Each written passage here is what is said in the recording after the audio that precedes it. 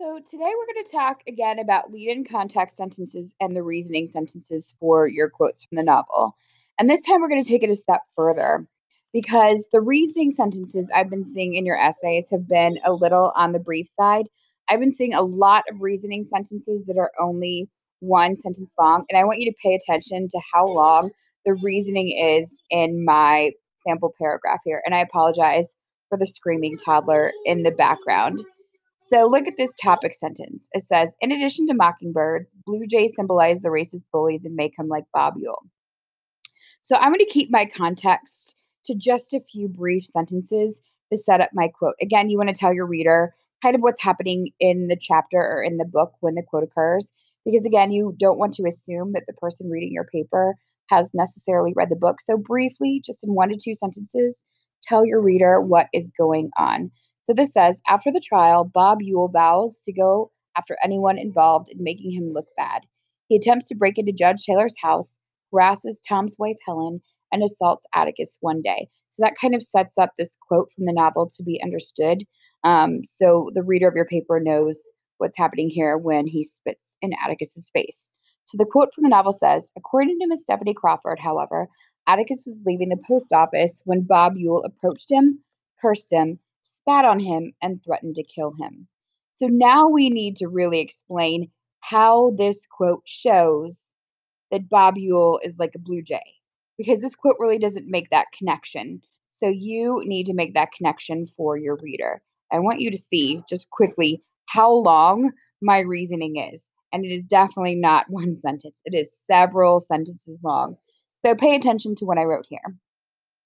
This says the blue jay symbolizes Bob Ewell because, like a blue jay, Bob Ewell harasses everyone around him. So here I make the connection. I'm saying the blue jay symbolizes Bob Ewell because. But then I go on to explain this. I need to teach this concept to my reader.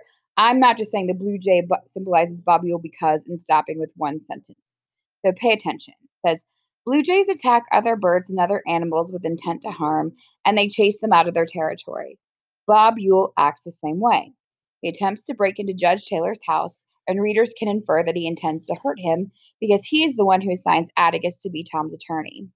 He threatens Atticus. He threatens Atticus because because it is Atticus who makes it evident that Bob Ewell abuses his children and sexually molests his daughter Mayella. Later in the novel, he attempts to kill Scout and Jem, Atticus's children, which would hurt Atticus in the worst way possible. Just like a blue jay, just like a blue jay is the bully of the bird world, Atticus is a bully who will attack innocent members of his own community. So you can see I have many, many sentences that fully develop this concept of why Bob Ewell is a blue jay and why the blue jay is a symbol for this Bob Ewell character. Not one sentence. Let's see how many sentences I have here. I have 1, 2, 3, 4, with some random capitalization here that I'm going to fix. 5, 6, 7 sentences. Not one, I have 7. So again, you want to play teacher here. You are teaching the concept to your reader. And then I've got my quote from the research. And I know you've seen this before, but I'm going to read it again. It says, blue jays are viewed as the bullies of the bird world.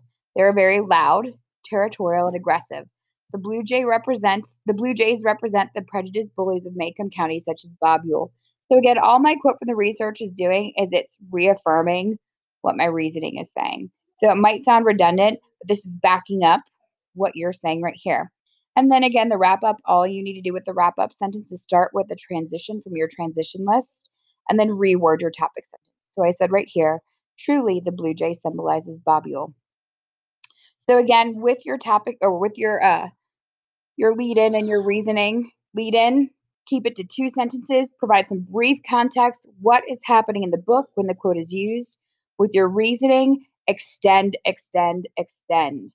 Not one sentence, not 2 sentences. You'll see that I have 7 sentences. You're fully teaching your concept, okay? And again, I apologize for the screaming toddlers in the background.